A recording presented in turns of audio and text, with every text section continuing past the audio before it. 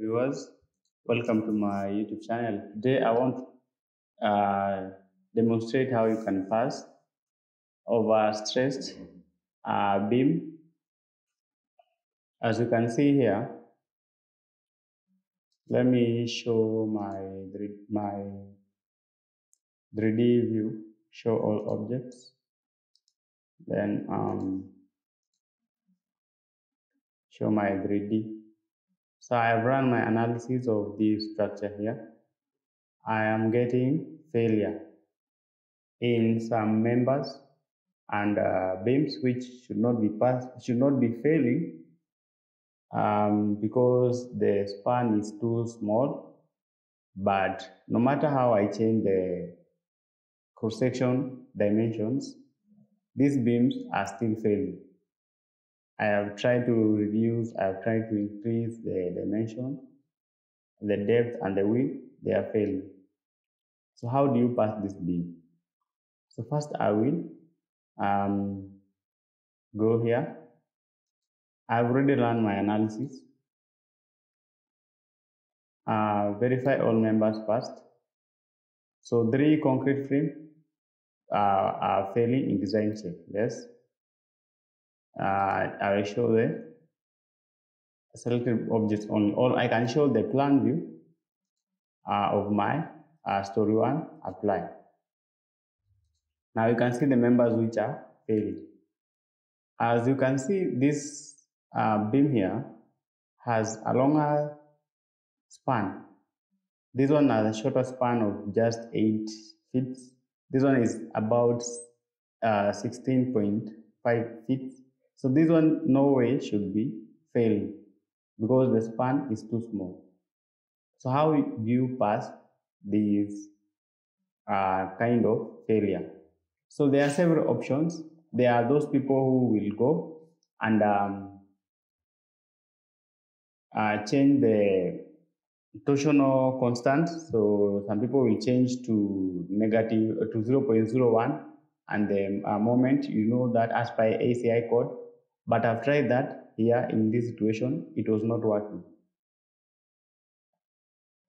I hope you understand what I'm trying to say. And also I've tried playing with the cross-section area, it is not working. So here it's very simple. Just right click. So you can see it is passing in the top and bottom still, but it is failing in shear still. Alright? The only way to solve this problem will be to go to, let me show you the details. OS, overstressed in shear stress due to shear force and torsional together exceed maximum. But as I have said, I've tried to, I've used a torsional constant of 0.01. I've changed those and moment to 0.0 to 0.35 based on the ACI code. It's not passing. So I just need to overwrite, change here. I will change to sway intermediate.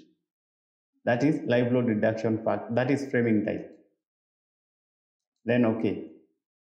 Now you can see I have no such failure because from what I understand, those beams should not be failing. Now if I show you the details, you can see this beam has passed. I just click OK.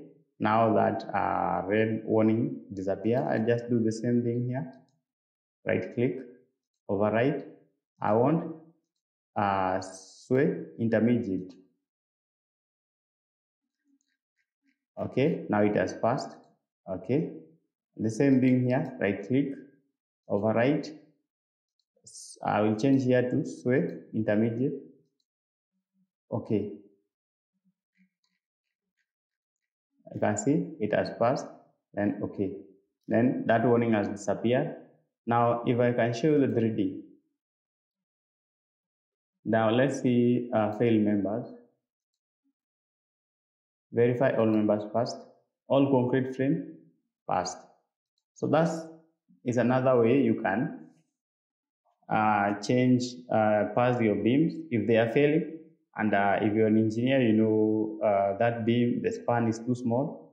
No way it should be failing. And you can see also, if I can show you, the detailing is just it's not that critical. So that's how we do it.